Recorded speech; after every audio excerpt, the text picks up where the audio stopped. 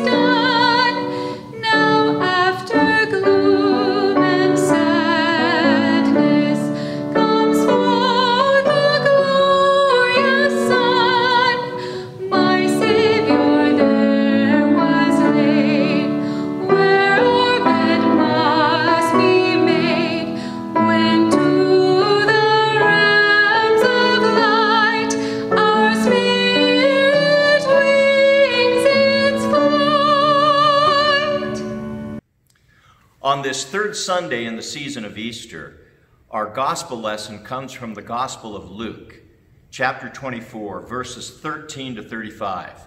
This is the story of Jesus and the two disciples of his on the road to Emmaus. Let's read. That very day, two of them were going to a village named Emmaus, about 7 miles from Jerusalem. And they were talking with each other about all these things that had happened. While they were talking and discussing together, Jesus himself drew near and went with them. But their eyes were kept from recognizing him. And he said to them, "What is this conversation that you are holding with each other as you walk?" And they stood still, looking sad. Then one of them, named Cleopas, answered him, "Are you the only visitor to Jerusalem who does not know the things that have happened there in these days?" And Jesus said to them, "What things?" And they said to him, "Concerning Jesus of Nazareth, a man who was a prophet, mighty in deed and word before God and all the people, and how our chief priests and rulers delivered him up to be condemned to death and crucified him. But we had hoped that he was the one to redeem Israel. Yes, and besides all this, it is now the third day since these things happened. Moreover, some women of our company amazed us. They were at the tomb early in the morning, and when they did not find his body, they came back saying that they had even seen a vision of angels who said that he was alive. Some of those who were with us went to the tomb and found it just as the women had said, but him they did not see." And Jesus said to them, "O foolish ones, and slow of heart to believe all that the prophets have spoken. Was it not necessary that the Christ should suffer these things and enter into his glory?" And beginning with Moses and all the prophets, he interpreted to them in all the scriptures the things concerning himself. So they drew near to the village to which they were going.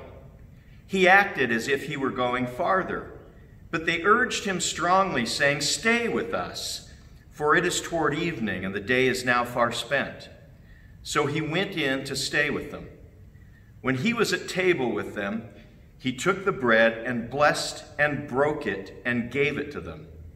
And their eyes were opened, and they recognized him, and he vanished from their sight. They said to each other, "Did not our hearts burn within us while he talked to us on the road, while he opened to us the scriptures?" And they rose that same hour and returned to Jerusalem. And they found the 11 and those who were with them gathered together, saying, "The Lord has risen indeed and has appeared to Simon." Then they told what had happened on the road and how he was known to them in the breaking of the bread. This is the gospel of the Lord. Praise to you, O Christ. Last week, we read how the frightened followers of Jesus hid on Easter Sunday evening from the Sanhedrin, the Jewish authorities, in a locked room somewhere in Jerusalem. When Jesus suddenly appeared in their midst, they were flabbergasted, stunned. One of the apostles, Thomas, wasn't there when Jesus appeared. And Thomas announced that he didn't believe Jesus had risen and wouldn't believe until he saw Jesus himself.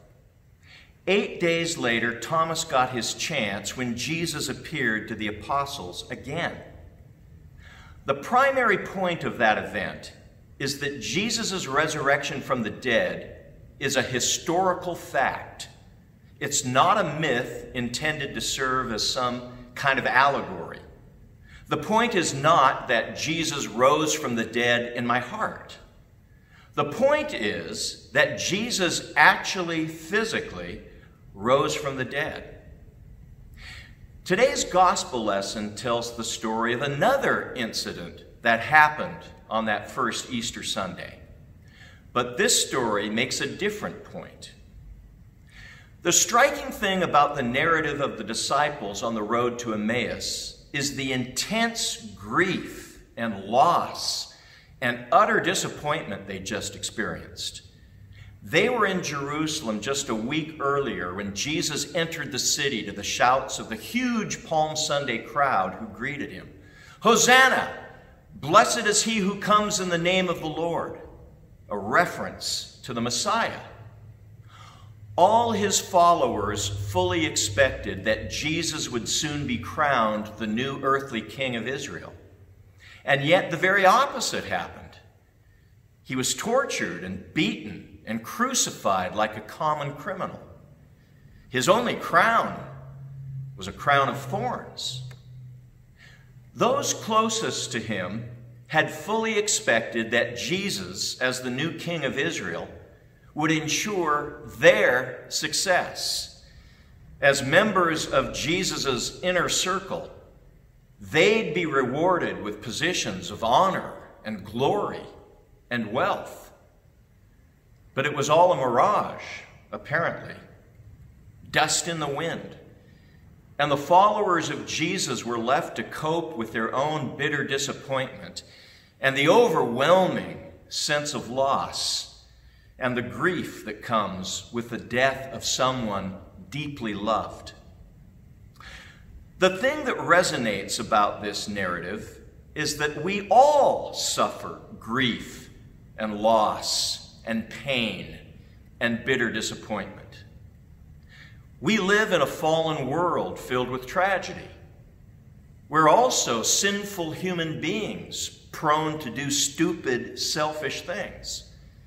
Sometimes we're victims of tragedy. Sometimes we bring it on ourselves. But we all experience tragedy. Those disciples on the road to Emmaus were reeling, rocked with grief and in a state of shock.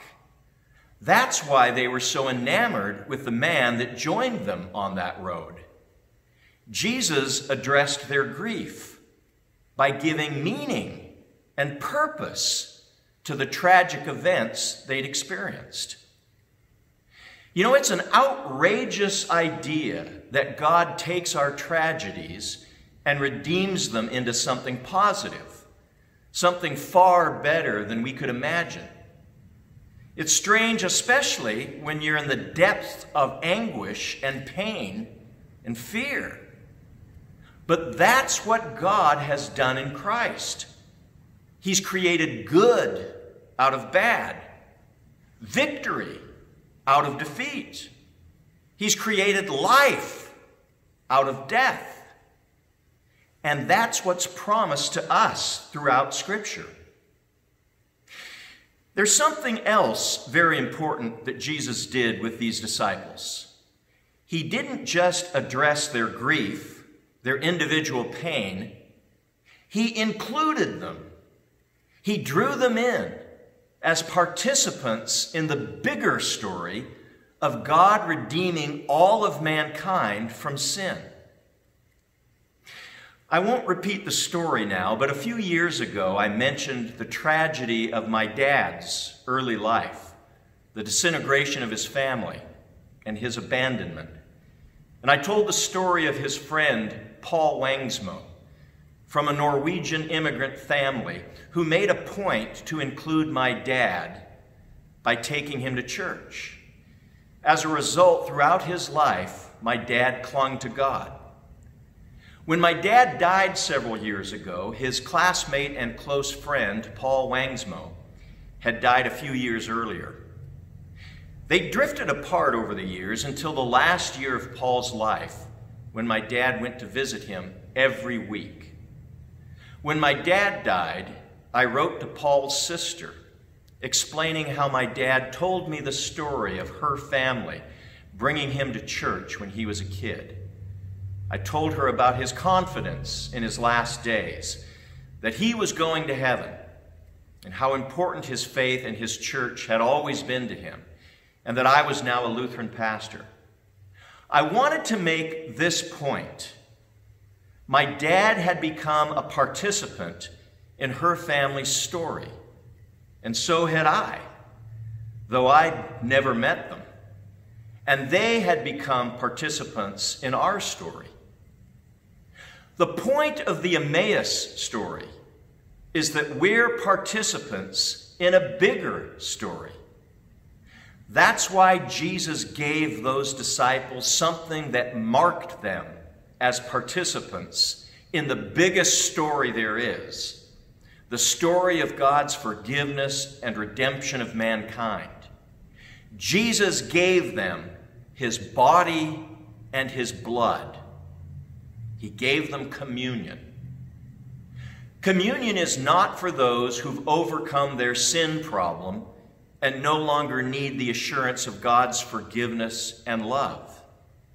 It's for those of us who recognize that despite our best efforts, we harbor anger and pride and envy and lust and greed and all kinds of stuff.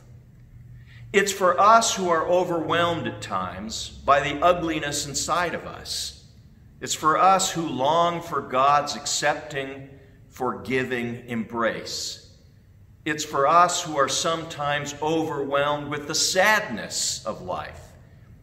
It's for us who are desperate for the assurance of God's love. Communion is not for those who revel in the progress they've made at eliminating particular sins in their lives. Instead, it's for us who recognize that sin is a condition that we're afflicted with, us who recognize our never-ending need for God's forgiveness and mercy. Communion is for us participants in the story of God redeeming humanity, redeeming you. In his word and in his sacraments, God pours down his mercy on those of us unworthy of his mercy. So for you who are exhausted and desperate and despairing, for you who are grieving and sad and lost, communion is for you. Christ is risen. He is risen indeed. Alleluia.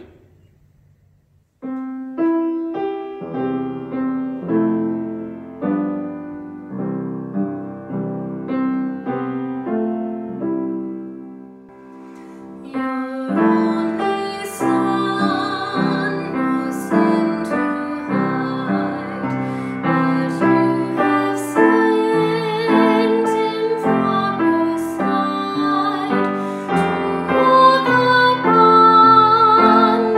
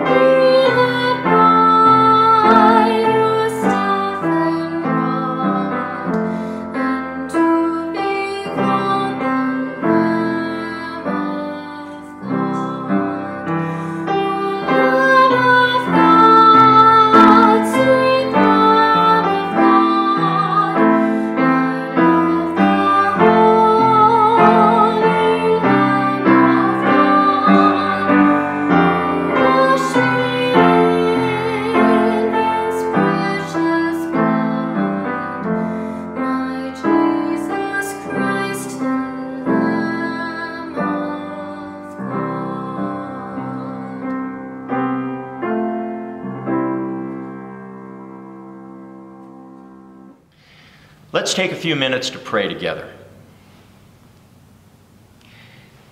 Heavenly Father, we thank you for your great love and compassion and mercy toward us.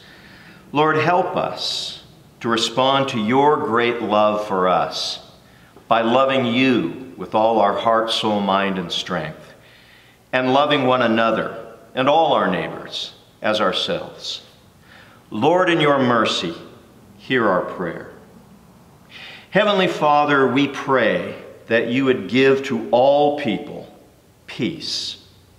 And Lord, we pray that you would preserve our land from strife, that you would give our country your protection in every time of need. Lord, we pray that you would defend our leaders and protect them and all those who are in authority. Lord, we pray that you would watch over and help all people who are in danger, and all of those who are in need, and all those who are impoverished, and all those who are sick, and all those who are in prison, and all those who are afraid and who are grieving and who are despondent. Lord, we ask that you would pour your love and mercy upon all these people. Lord, in your mercy, hear our prayers. Lord, we also pray that you would strengthen and keep all who are sick. Lord, we pray that you would protect our children.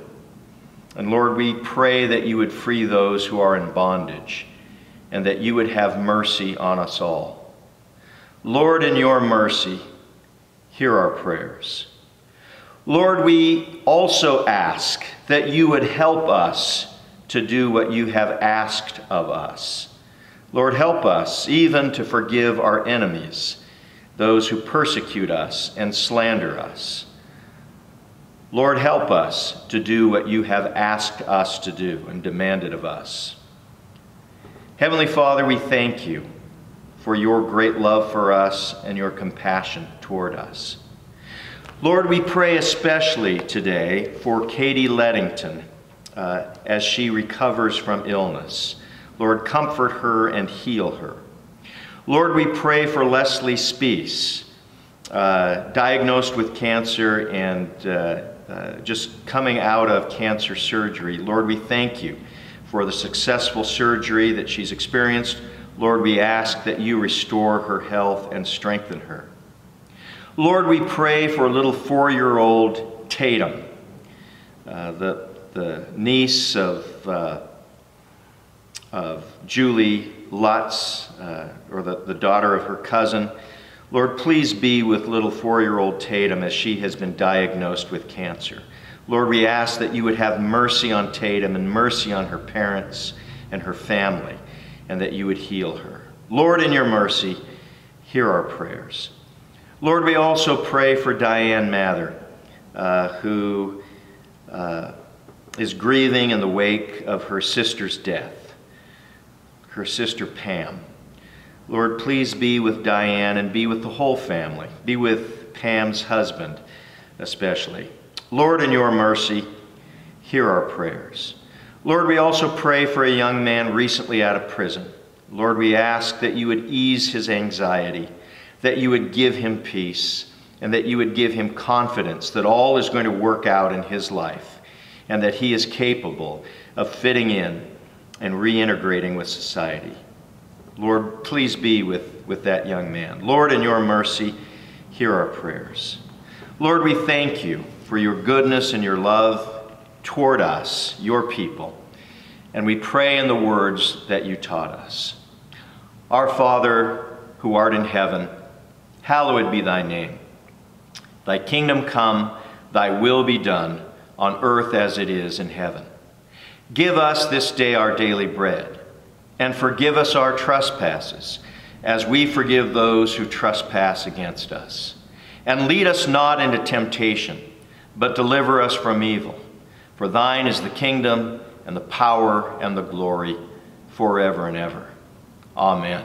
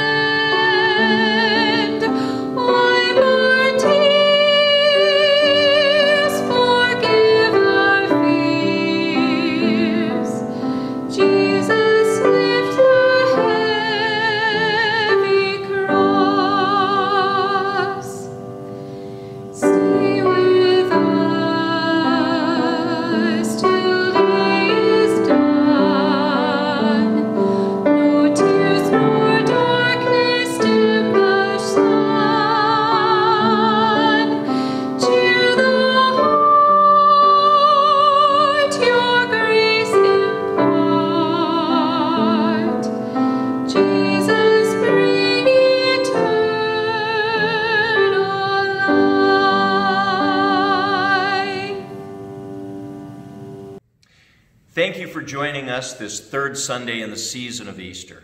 The last thing that I have to say is this: the Lord bless you and keep you. The Lord make his face shine on you and be gracious to you. The Lord look upon you with favor and give you his peace. Amen. Christ is risen. He is risen indeed.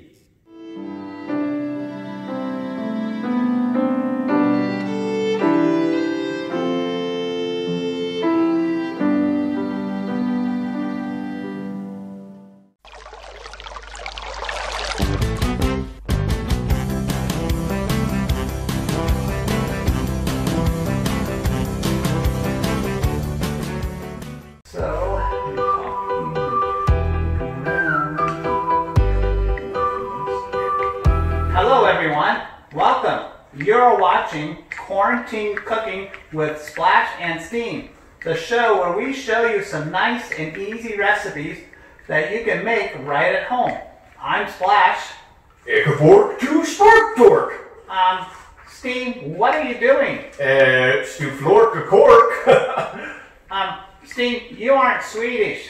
Stop it. Sorry, I was just trying to get in the right headspace. Alright, Steam, what are we making today? I don't know. What are we making? You're the one who brought the ingredients. I thought you had something in mind. Well, I thought we were making food, so I brought stuff to make food. Today, we will be making food. Alright, let's see here. What do we have? We have eggs, we have flour, milk, chocolate. I don't know what this thing is. Sugar. Oh, and some other stuff. I think I know what we can make. Cookies? Soffle. Wait, what? Soffle. Are you trying to say souffle? It's soffle. Today we are going to make a yummy chocolate soffle. But Splash, I don't know how to make soffle or even yet a souffle. Don't worry.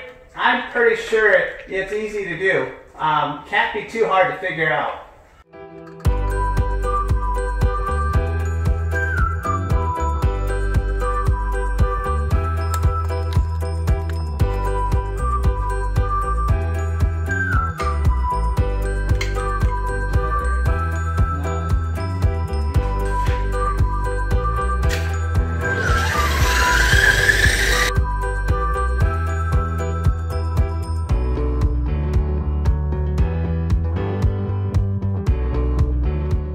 Five minutes later. Whoa! Oh my! What happened? I don't know. Maybe we blew it up. Does that look right to you? I'm not sure what it's supposed to look like. Pretty sure it's burnt. Well, let's try it anyways. Maybe it'll be good. Oh, yeah. Well, at least I know why it's called soffle, because it's awful. Yeah. Hey, Steam and Flash, are you guys ready for a Bible story? Steam and Flash, what happened? Why does it look like something blew up in here? Hey, Mrs. Georgie. Sorry about the mess. We were just trying to do something productive. Okay. Yeah, we wanted to make a kitchen show where we could help teach people how to make soffle. Soffle? Do you mean souffle?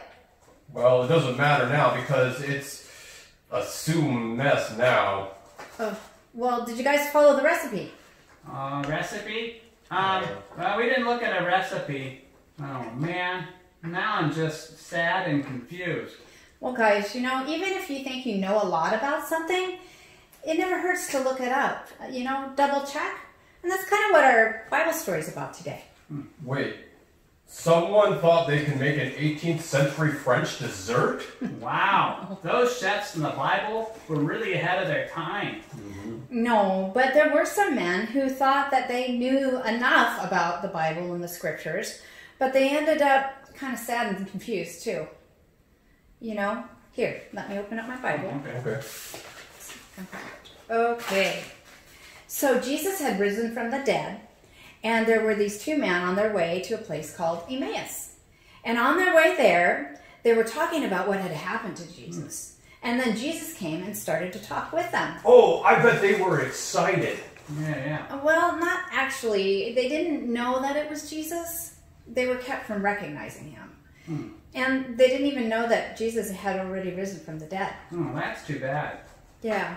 Well, it wasn't until Jesus shared what the Bible said about him, and then he broke bread with them, that they finally realized that he was Jesus. Oh, wow, that must have been some good bread. Oh, yeah. Well, it wasn't the bread that helped them to see, it was Jesus. They thought that they knew the old scriptures. But much like how you thought you knew how to make a souffle, Jesus was the one that showed them that they should have read the scriptures. Oh, so the traveling men didn't understand everything until Jesus told them? Yeah. The disciples realized that when Jesus talked about the scriptures, they should have known that it was all about him. Just like when we read the Bible, we understand more about how God loves us. It's sort of like reading the recipe helps us understand how to bake stuff. And if you don't, you end up making soffle. But I now realize how important it is for me to read the Bible myself. Yeah, I'm going to go read my Bible right now. No, guys, you're going to clean this up first. Oh, man.